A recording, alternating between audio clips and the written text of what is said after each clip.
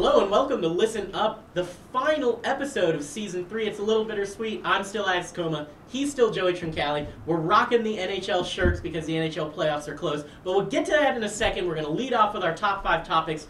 Starting off, something a little different for us. Jason Collins came out as the first actively, openly gay player in one of the 4 major pro sports. How do you think his announcement changes the culture of pro sports, if at all? Well, first of all, I think it's pretty incredible. It's pretty courageous that Collins decided to come out and announce to the world that he's gay and then attempts to continue to play one of the 4 major sports. It's an incredible thing. It's really quite the burden he's going to have to take on for the LGBT community as really this iconic person for them now. And that's tough. I mean, there's going to be a lot of stuff that goes with that, and some of that's going to be good. He's going on Oprah soon. He's getting a lot of exposure, and he's a 12-year veteran in the NBA that wouldn't have this exposure otherwise, but there's going to be backlash, and there's going to be a lot of things that are going to be said, and when he gets back to the NBA, if he gets on a team, hopefully, there could be a lot of problems with that as well. And so I really do think there was Tim Brando had a tweet about how Collins wasn't a hero because of this. And listen, if there's someone out there who is a gay athlete, who is a 12-year-old, who now feels a little bit more comfortable and feels a little bit better about what he could possibly do with his life, then you know what? Jason Collins is a hero in my book, but that's just me. I don't know about the culture, though. I think that's interesting. I think that it's going to take a lot of time to change. I'd say the culture that could be different is that because he's the first, because he's taken on that burden, maybe we kind of see the opening of the floodgates here, and that other players that have been really hiding from themselves, hiding from their teammates, possibly decide, you know what, now is the time because I don't have to have that burden of being the first active athlete to do it in one of the 4 major sports in North America. Yeah, and I think there was a report, it was from CBS, where it said that there were 4 NFL players that were thinking about coming out, and who knows how true that was because it was nothing but anonymous source after anonymous source. Yes. But I think it points to the larger thing that you were talking about, which is saying that now if someone doesn't have to deal with the stigma of being the guy or girl, then I think that it means that we're more likely to see more people come out with it and realize that there has been a huge outpouring of support for Jason Collins, particularly from people in the sports media and from fellow athletes. There have been a lot of people on Twitter supporting his decision to come out. It's mostly been positive, and while you're always going to have the people that say dumb stuff, it seemed very positive for Jason Collins and very encouraging. But the reason that I phrased the question the way that I did is I think that it's the infinitely more interesting one. The one to ask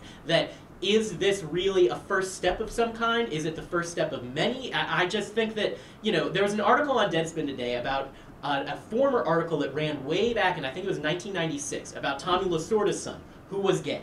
And the idea behind that article back in the day was that would help start a conversation that we're only really now just having close to 20 years later. And the article wrote a postscript to that in light of the Jason Collins news saying, I honestly thought this would do it. I honestly thought that we wouldn't have to wait until 2013 to hear an athlete come out while still playing a sport. So I think it clearly shows that, Mike Wallace, he's going to say dumb stuff. Yes. Davon Morgan, formerly of the Virginia Tech Hokies, is going to say some really dumb stuff.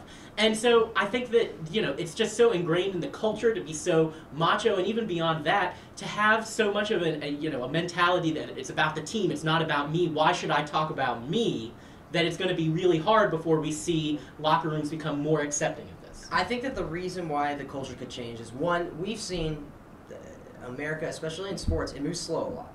But I think that over the last just 5 years, you could say, things have really, really picked up. And I think what this does with the Collins announcement, more than anything, is that now, because before, if there was no one else, no equals that you could point to, then someone could say something in the locker room, the spirit of the macho basketball or macho football or whatever, and maybe it goes under the radar a little bit. But now I think what happens is that if you say something like that, if you're a Mike Wallace, then immediately you are put under the microscope and honestly persecuted rightly for saying some pretty stupid things that aren't really tolerant towards certain people. And so because of that, because he comes out, I think that in general, maybe we can just look at the people that are saying the stupid stuff and we really can point them out for being dumb, because say, you know what, look at this guy who's a great locker room guy, a guy that everyone loves, and he's come out and say, your comment's pretty stupid, it's pretty dumb. And I think because he's come out, I think that conversation maybe gets to gets going a little bit more.